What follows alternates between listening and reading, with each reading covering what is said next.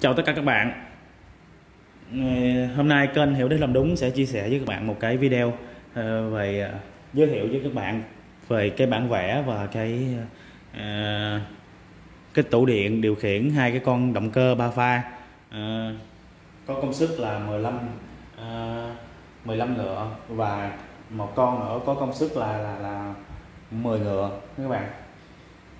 Thì ở đây mặt ngoài của cái tủ này thì nó sẽ gồm có là ba cái đèn báo nguồn, rồi ba đèn báo 3 pha, pha 1, pha 2 và pha 3. Còn đây là cái công tắc nguồn.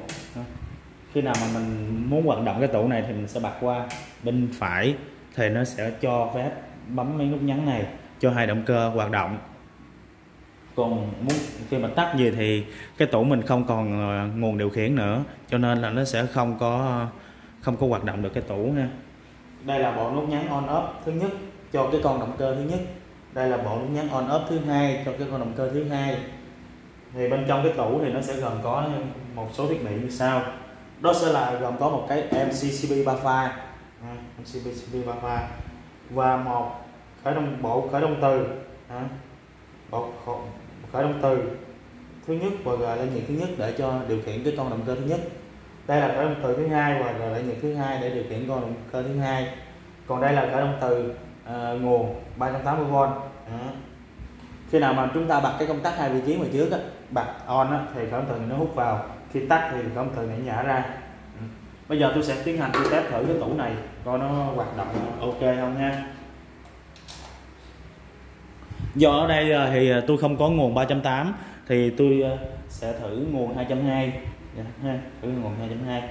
Thì ở đây tôi có một cái CB là hai pha lửa và pha nguội. Thì pha lửa tôi sẽ cấp nguồn vào thẳng vào, không có qua khởi động từ này, không có qua khởi động từ 380 nhé, mà tôi sẽ cấp thẳng vào cái nguồn cho cái bộ nút nhấn này luôn, là tôi cấp vào pha thứ hai của dưới khởi động từ. Và nguội thì tôi sẽ đấu về dây chung. Đấy các bạn. Thì bây giờ tôi sẽ bấm bật công tắc này, tôi bấm on. Đấy. Thì khởi động từ thứ nhất nó sẽ hút nha các bạn. Khởi động từ thứ nhất hút. Thì lúc đó chúng ta sẽ cấp nguồn 3 pha vào đầu trên CB này. Và nguồn dưới CB thì nó sẽ cầu qua pha 1, pha 2, pha 3, 1, 2, 3. Thì lúc này thì khởi động từ hút thì nó sẽ đóng điện 3 pha vào dưới là gợi nhiệt. Ga dưới là nhiệt này mình sẽ đấu động cơ vào thì động cơ nó sẽ hoạt động. Bây giờ tôi sẽ bấm con động cơ thứ hai, con 2. Thì khởi động từ thứ hai hút. Thì lúc đó thì động cơ thứ hai nó hoạt động các bạn. Nó cũng khá là đơn giản thôi. Cái mặt này thì đối với anh em trong nghề thì nó cũng khá đơn giản. Còn đối với một số người thì chưa hiểu thì có thể xem video này, và một tí tôi sẽ giới thiệu luôn cái bản vẽ luôn cho anh em xem và cùng tham khảo và cùng đấu nối mạch qua những cái bản vẽ của tôi luôn ha. Đây muốn tắt thì chúng ta sẽ bấm off. Đó thì đèn đỏ nó sáng lên. Thì một chút nữa thì tại vì sao cái đèn đỏ này nó sáng, và khi nào mình nhấn off nhấn giữ gì nó tắt. Thì tí nữa thì tôi sẽ chia sẻ cho anh em xem cái bản vẽ. Đây tôi sẽ test lại một lần nữa. Khi bật công tắc về bên trái thì chúng ta nhấn. Tại vì lúc này tôi đã cấp cái nguồn đời ghét vào ha. Tôi cấp nguồn đời ghét vào dưới khởi động từ này rồi. Nếu mà tôi có đèn 380 thì tôi thử đầu trên này, thì khi nào chúng ta bật công tắc này thì khởi động từ nó nhả ra thì nguồn ga đây của nguồn ga bên dưới này nó không có điện ha, thì cho nên bấm không được. Còn với lý do tôi gạt qua trái mà bấm được, vẫn bấm được, tại vì lúc này tôi chỉ thử điện một pha thôi, cho nên tôi đã cấp nguồn thẳng vào bên dưới rồi. Đó các bạn hiểu dùm ha. Đây, mình sẽ bấm off, on này, off này. Bây giờ mình sẽ cùng đi tham khảo cái bản vẽ của tôi ha. Đây thì tôi sẽ dời cái camera lên cho anh em xem cái bản vẽ động lực trước ha. Đây là cái bản vẽ động lực của tôi. Thì ở đây thì nguồn mình sẽ có là lửa 1, lửa 2, lửa 3. Mình sẽ đấu vào đầu trên của CB 3 pha này. Mình sẽ đấu vào 1, 2, 3. Để tôi dùng một cái viết để tôi chỉ cho anh em xem.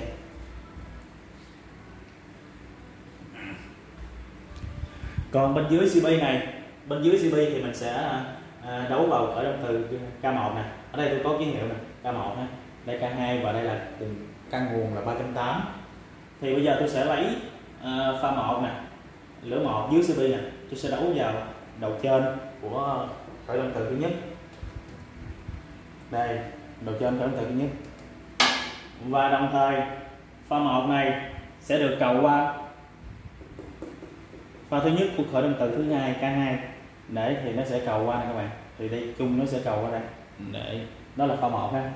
Và đồng thời từ pha 1 cũng cầu qua cái pha 1 của nguồn coi luôn nha các bạn. Coi luôn. Đây. Tương tự pha thứ hai thì mình sẽ lấy từ dưới CP của pha 2 này nè. Đây. Thì mình sẽ đấu về đầu trên của pha 2, đầu trên của khởi động từ thứ hai đấu vào pha số 2 ha. Đấy, từ pha số 2 của khởi động từ này mình sẽ cầu qua khởi động từ K2 luôn, đúng không? Pha 2 qua pha 2 ha. Pha 2 nè, màu đen nè, thì màu đen cũng về pha 2 luôn. Từ pha 2 của khởi động từ này mình cũng cầu qua là pha 2 của khởi động từ 3.8 luôn các bạn. Đây. Và pha 3 thì mình sẽ đấu xuống pha 3 của khởi động từ K1, và từ pha 3 khởi động từ K1 mình sẽ cầu qua pha 3 khởi động từ K2, và từ pha 3 của khởi động từ K2 thì mình sẽ cầu qua pha 3 của khởi động từ 3.8. Đấy là phần trên của cái nguồn động lực, các bạn nhìn rất là rõ đúng không? Đấy. Thì bây giờ bên dưới này của khởi động từ K1 này sẽ được đấu nối bằng cái relay nhiệt số 1. Đấy, relay nhiệt số 1. Relay nhiệt thì đây nè các bạn. Relay nhiệt nè.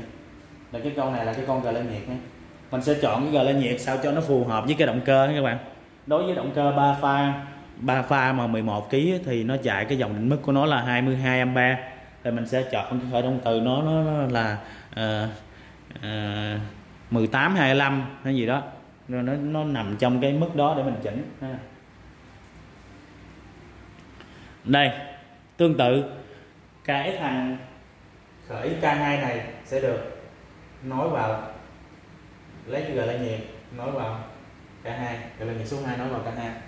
Thì đây thực tế cái tủ thì nó vẫn có ha. Nên các bạn, relay nhiệt số 2 nối vào khởi 2 để bảo vệ động cơ. Con này thì nó là 7.5 kW thì nó tương ứng là 15 A. 15 A thì mình sẽ chọn một cái khởi động từ là 12 18. Xin lỗi, relay nhiệt là 12 18 nha các bạn. Các bạn hình dung cái cách tính đơn giản như thế này thôi. Đơn giản cái cách tính dòng của cái con động cơ thì các bạn cứ lấy số kW, các bạn nhân cho 2 là bằng A. Đối với động cơ 3 pha nha. Động cơ 3 pha 380V. Đấy. kW nhân 2 nó sẽ bằng A nha. Nó đơn giản để mình chọn khởi động từ và relay nhiệt. Đây, tiếp theo sẽ nói tới cái phần dưới khởi động từ 3.8 này. Dưới khởi động từ 3.8 này mình sẽ lấy ra 3 dây 1 2 3 nha. 1 2 3. Thì 1 2 3 này mình sẽ đấu vào chân đèn, 3 cái chân đèn, chân 1, đèn 1, đèn 2, đèn 3. Và 3 chân đèn còn lại mình sẽ chụm lại, mình đấu về dây chuyên ngụ. Đó là cái phần điều khiển, phần động lực ha. Còn quay ngang cái phần điều khiển này các bạn. Đây, tôi sẽ giới thiệu cái phần điều khiển luôn. Phần điều khiển á, thì cái con khởi động từ 3.8 này mình muốn ngắt mở bằng cái công tắc 3 vị trí á. Mình muốn ngắt mở bằng cái công tắc 3 vị trí này nè các bạn. Công tắc 2 vị trí, tôi xin lỗi ha. Muốn tắt mở bằng cái công tắc 3 vị trí này thì tôi sẽ quay qua bản vẽ và tôi hướng dẫn cho anh em đấu nói nha.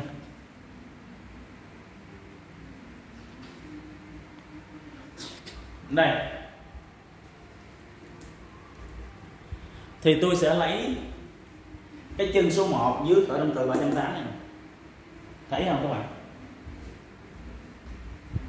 Thấy.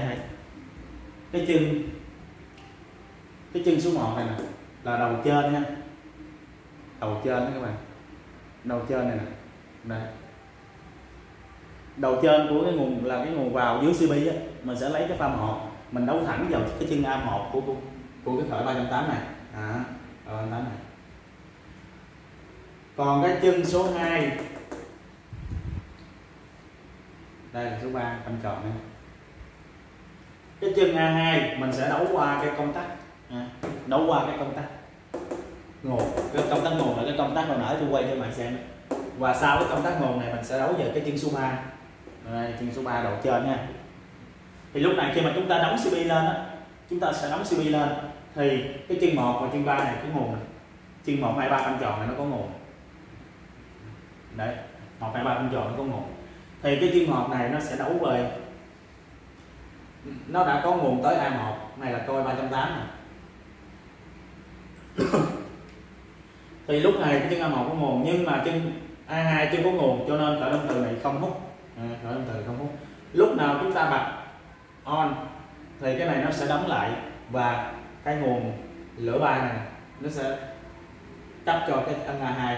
Thì lúc này điện áp A1 A2 là 380V, 380V.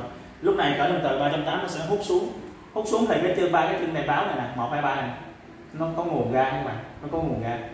Thì lúc này 3 đèn báo mình nó sẽ sáng lên, để nó sẽ sáng đèn nguồn lên.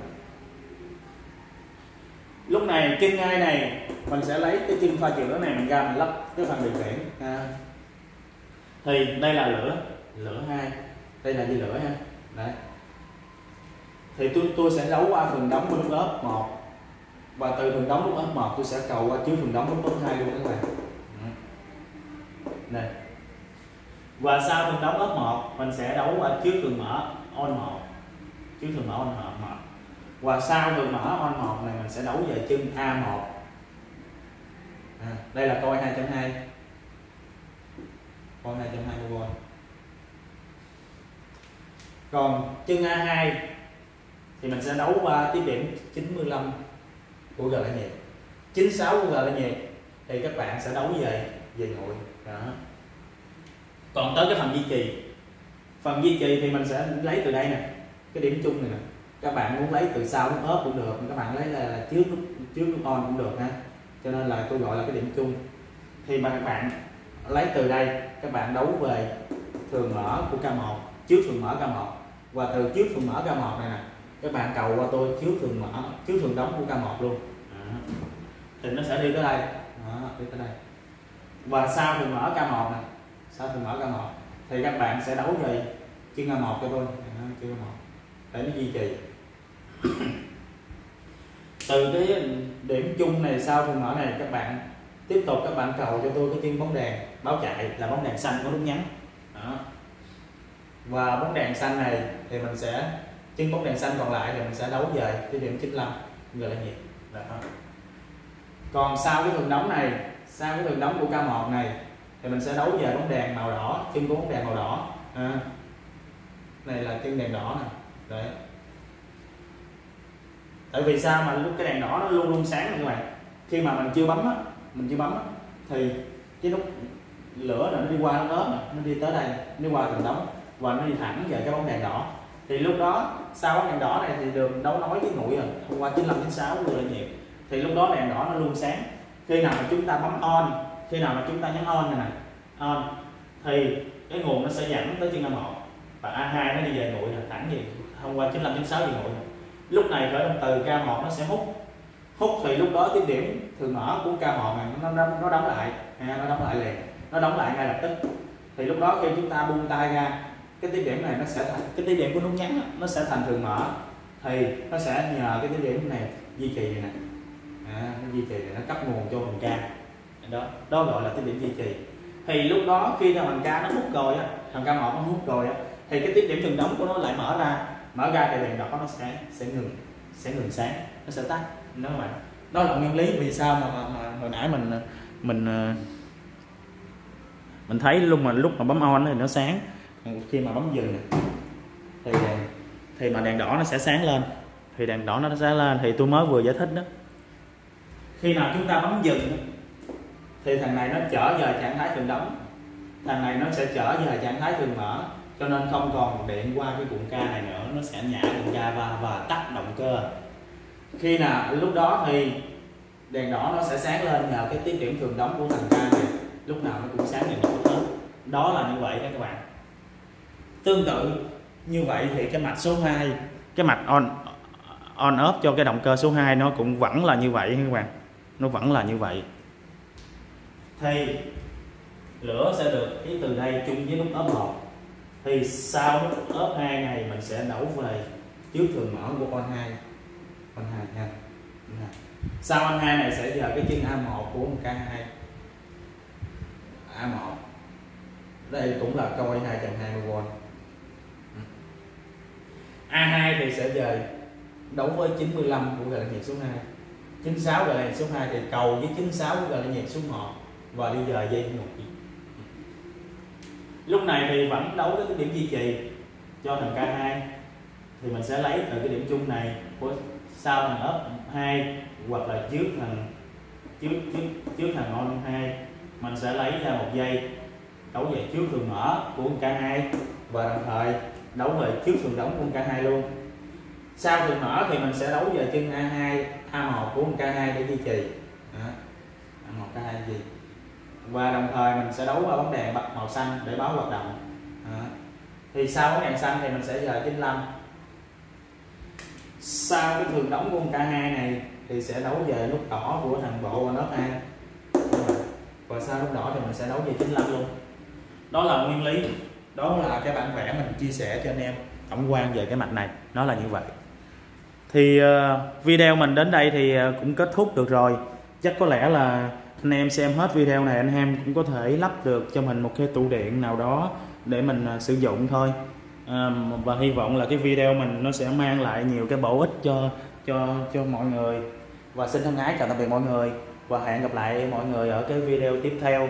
Và nếu mà các thấy video của mình hay thì hãy cho mình một cái lượt đăng ký kênh, một lượt chia sẻ để kênh mình nó phát triển mạnh lên, để mình có cái động lực mà mình tạo ra nhiều cái video hữu ích khác để chia sẻ cho anh em xem. Xin thân ái chào tạm biệt mọi người nhé.